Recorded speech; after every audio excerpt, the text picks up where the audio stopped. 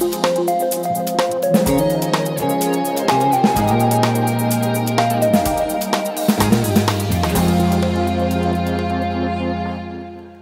to this week's Behind the Headlines. Today we're joined by Palo Alto Human Relations Commissioner Jill O'Nan, and we'll be talking about some of the things that the Commission is doing to address LGBTQ needs and gender equality in the community. So welcome, Jill. Thank you very much for having me. This week we had a story about a needs assessment pilot program that the Commission is sponsoring. So can you tell us a bit about that? Yes, definitely. So there is now an Office of LGBTQ Affairs in Santa Clara County. And this is a fairly new office. It was established about 3 years ago. So obviously Palo Alto is part of Santa Clara County, but we're so far north that sometimes we don't connect well to county resources. So the Palo Alto Human Relations Commission is collaborating with the County Office of LGBTQ Affairs to try to make our local community aware of that office and the services it provides. And also, we wanted to better assess what the needs of the local LGBTQ community are. You know, oftentimes we think everything's fine. We are blessed here in Palo Alto to not have a high rate of hate crimes and so forth. But, you know, sometimes you assume, and you assume a little bit too much. And we really wanted to hear directly from the community on what their experiences are in Palo Alto, what their needs are, and what they think the priority should be in order for the city to better support them. And I think it's particularly important for the city and the county to collaborate today when there's been some very detrimental changes at the national level in terms of support for LGBTQ people. And in response to that, I think we want to make sure that our local LGBTQ community feels safe, welcome, and included here in Palo Alto. Now, you know, I think it's easy to kind of get squishy about needs, but the county did an assessment they did a survey in 2013, I believe, and they found some pretty surprising disparities, right, between the general population and the LGBTQ population. I mean, there were some, I don't know if you can speak to any of those numbers, but... Yeah, I think the rate of violence in terms of both verbal and physical assault was really shocking. People who are LGBTQ have a much higher rate of being assaulted in all kinds of ways, not only out in public, but by their own families. LGBTQ youth are far more likely to be thrown out of their homes at an early age and become homeless while they're still minors. LGBTQ people are much more likely to suffer from depression, anxiety, and therefore substance abuse, alcoholism, and so forth. So it just creates a domino effect that can be very, very negative because people feel very isolated and unwelcome and unloved and uncared for. And so that's just a tragic situation. And even here in the Progressive Bay Area, these things happen all the time. But it had been kind of underneath the radar. So the county's assessment was really focused more on health needs. Our assessment is sort of building off of that, and it's more in terms of experiential occurrences. When you live here, work here, visit here, because our survey is open to anyone, basically, not just people who reside in Palo Alto, but anyone of any age who wants to comment on the treatment of LGBTQ people here. We want to know, when you go to a restaurant here, do you feel disrespected because you're a same-sex couple? When you go to the doctor here, do you feel like your doctor asks inappropriate questions or doesn't ask appropriate questions because you're an LGBTQ person? When you're in school here as an LGBTQ youth, do you feel safe or do you feel bullied? So we're trying to kind of get at that type of experience here in Palo Alto. So our survey is a little bit different from what the county was trying to assess. But I think it's complementary and the data will be shared, and I think a lot of learning will come out of that. So you've had 2 of these forums so far, right? There was one in Mountain View and the one in Palo Alto. Yes. So what were some of issues that came up, and were there some different issues in Palo Alto than Mountain View, or did they sort of mirror one another? There was some overlap because our communities are somewhat similar. The Palo Alto event, I think, brought out some more what I would call cultural issues for the LGBTQ community. I think in the Mountain View Forum, there was more of a focus on safety, and it was held on a Saturday morning, and so it attracted sort of a different demographic. We did our event in the evening in the hopes of capturing people after school, after work. Was this an invite-only event, or just whoever wanted to come in and participate? Yeah, we sent out an Eventbrite just so we could kind of target how much food to serve, because we were kind of serving a dinner and some snacks with ours. But many people walked in and were totally welcome. But we were trying to attract more of a cross section. And I think what we learned is that culturally, the LGBT community just doesn't have dedicated spaces to meet, to socialize, to sort of be with their people. And as I thought about it, I realized I had, like many, I think, well-meaning, open-minded liberal people, just assumed that LGBTQ folks just sort of blend in and everything's fine. Well, in reality, LGBTQ cultural identity, I think, is more aligned to say what a Jewish community might experience or the senior community. Sometimes you want a dedicated space for your people, your tribe, if you will. And of course you want to be part of the mainstream fabric, but you also want a time and a place where you can just be with other LGBTQ people. And we just don't have anything like that here in the Mid-Peninsula. It's really very culturally desert-like. People have to go either up to San Francisco or down to San Jose to experience anything like an LGBTQ community center. I think another thing we learned is that over the years, LGBTQ people have been targeted politically, socially, economically. So some of those battles are not what our community is interested in right now, because they, here in Palo Alto, are not facing those sorts of discrimination as much as in the past. And also the AIDS crisis is now, I mean, that's a better managed health issue. There are treatments available. Many people have access to health care, thank God. I mean, we've made a huge progress since the 80s. But what people say now is, but I don't have a place to meet other LGBTQ parents. I don't have a place to just go have coffee with other LGBTQ people. There's not like a friendly pub or bar where I can just hang out. I mean, and so some of those battles from the past have so shaped what we thought the resources should be that now we've sort of overlooked that. The community's changed, evolved, matured, and where do they go? And youth too. I mean, I think they really need some safe spaces. And there's some, but there's nothing dedicated. I was surprised in the article because seniors seemed like they had a lot of needs that weren't being addressed. Were you surprised by that? I was surprised because, again, I guess I think of Palo Alto as being such a progressive community. And I think senior LGBTQ people really are bearing the burden. They often came of age in a time where it was not okay to be LGBTQ and spent a portion of their lives closeted and or fighting tooth and nail for the right to be with the person that they loved. Now as a senior, they're facing, I think, a whole new set of challenges. They may have lost their partner, but the way we offer senior support services is really geared toward heterosexual couples. And there isn't always a sensitivity or a training around what a senior LGBTQ widow or widower might need. I think it just creates a double sense of isolation. Seniors are already facing that, and if you're LGBTQ senior, it's even more so. I think there's just some real sensitivity and some training that could be useful, I think, for cities and for agencies that work with seniors. I thought it was really interesting because as you know, I attended the forum, and one of the things that really struck me were people were talking about even going to a mortuary. You know, services were just not geared for them, or they were just ignored, or not taken into the. We still don't realize that there's you have married couples who have certain rights, and then it's the people who have a partner and they're left behind. And I was really surprised too.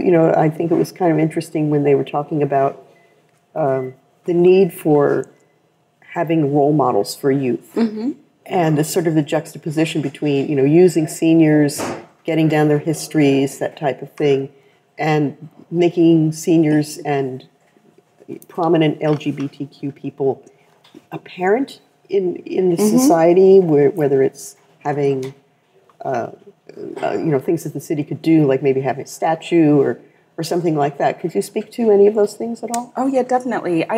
What I felt from the youth that I talked with is that although they often feel accepted or at least tolerated in the community, LGBTQ people and their lifestyle is not what I would call normalized.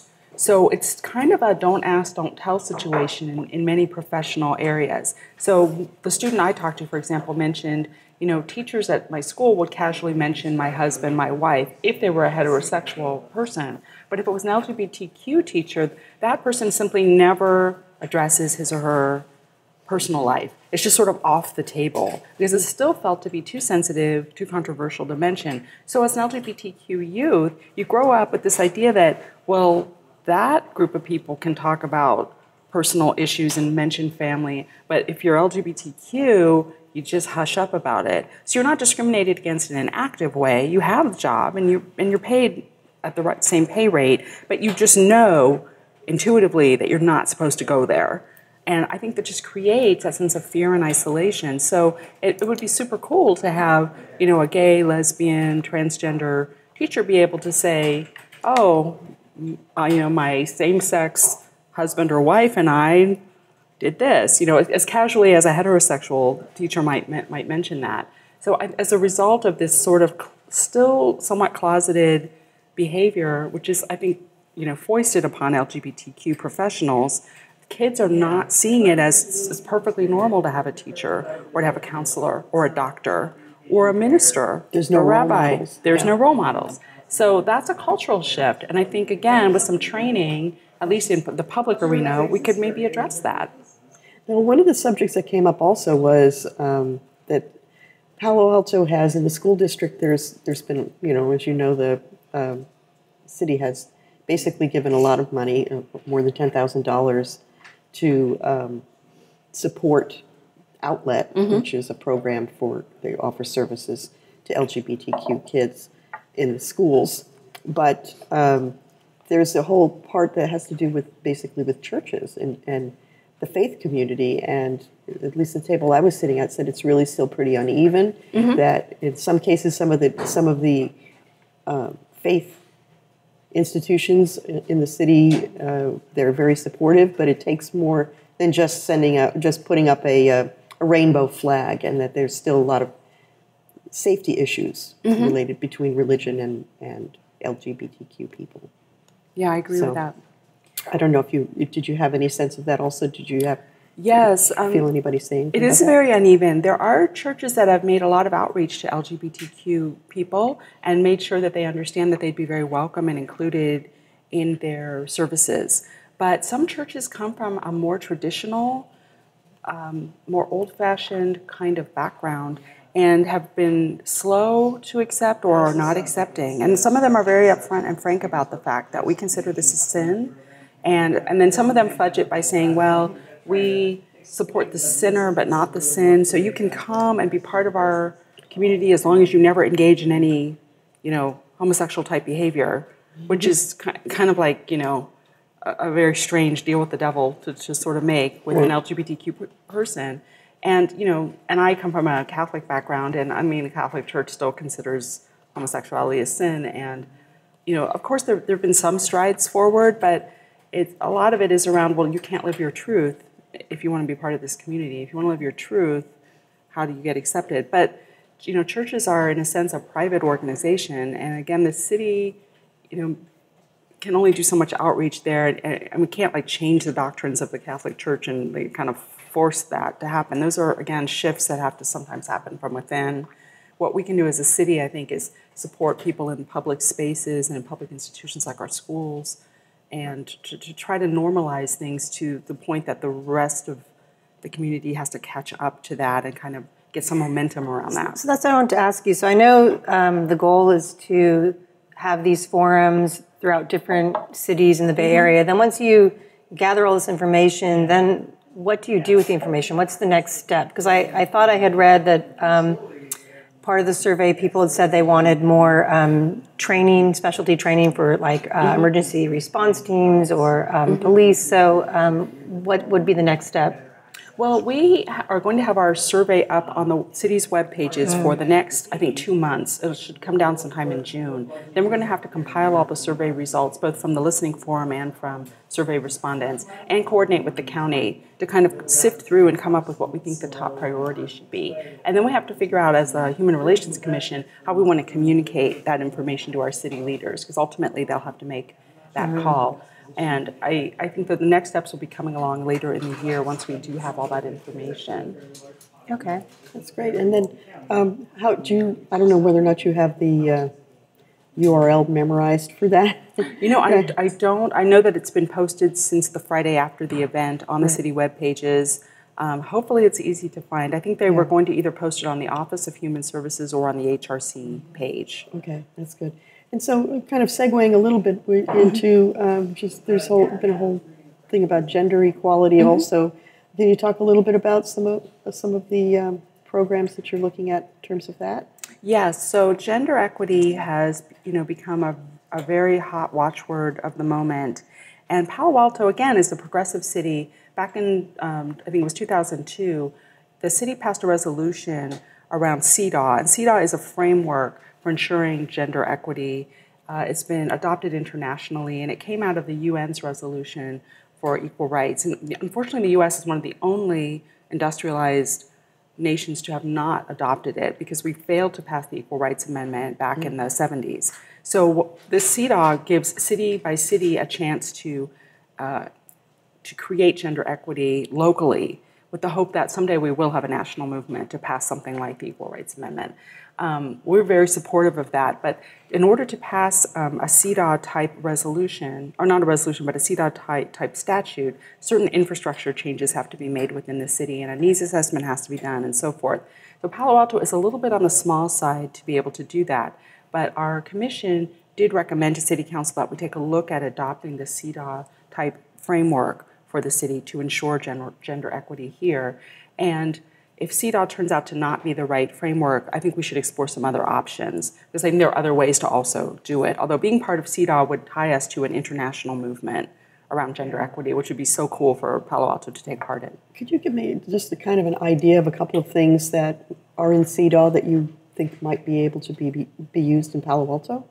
Well, CEDAW, one, we have to assess where gender inequity occurs. And I think there are some issues around pay here that would be worth taking a look at within the city. Because again, sometimes discrimination is not in an active or even conscious way, but it's just institutionalized in the way that women get tracked into certain jobs or get discriminated against sort of passively or inadvertently because they say have taken time off to have children and then sort of get punished for it in the workplace. And so sometimes when you take a sharper look at things, you realize, oh, this results in a mommy track where women are consistently underpaid. So I think there are things like that that would be good to take a look at, and CEDAW would give us a framework for doing that. How about gender-neutral bathrooms? This is another thing that's come up. Gender-neutral bathrooms have come up in many contexts. I'm a supporter of that. I think that, especially for the transgender community, that is such a big deal in schools and in public buildings to feel like you have to be afraid about which choice you make and to constantly worried about being assaulted if you're in the wrong bathroom. I think many of us live in multi-gender homes. I mean, I grew up sharing a bathroom with my dad.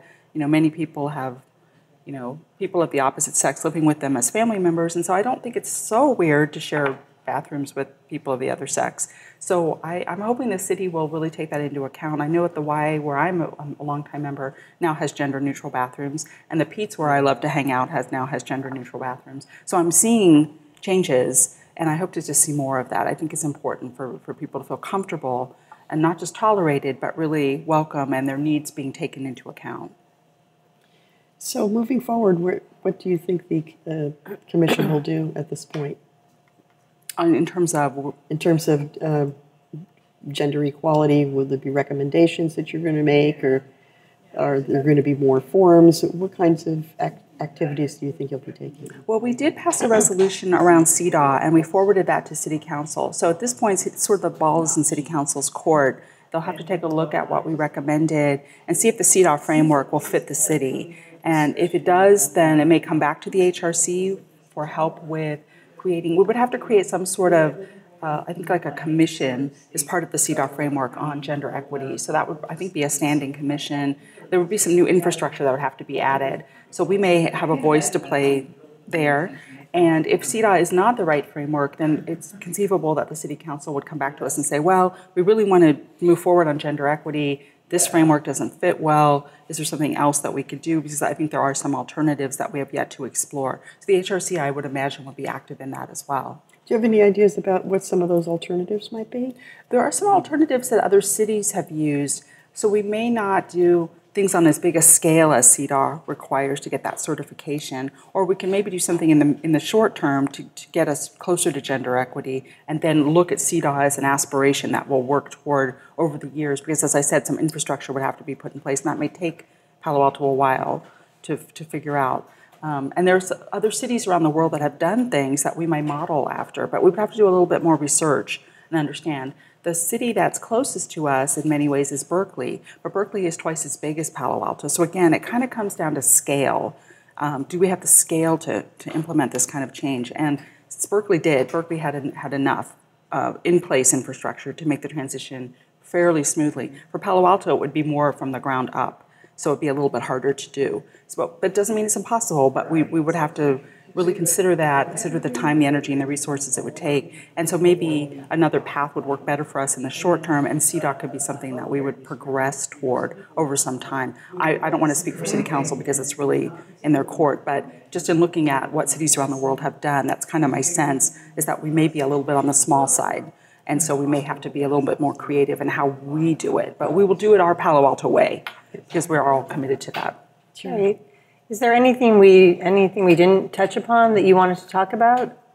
I think what we learned is, or what I feel like the Commission has been learning, is that we in general have a really great community here. I would say it's accepting and tolerant of many lifestyles and types of people. But in terms of true inclusion and diversity, I think we have a ways to go. To feel truly included and to have a truly diverse community, things need to be accessible to people, and people need to feel like they can go and hang out and just be who they truly are and not have to work around challenges. And I think many people in Palo Alto are still working around things, getting to a pretty comfortable lifestyle, but it takes some work to do that. And I think the city could really focus more on true inclusion, which would mean that people can genuinely be their authentic selves here and not have to work around which bathroom to use or how to get upstairs when the elevator's not working, or having to not avoid going places where they know there isn't going to be sufficient parking if they're disabled,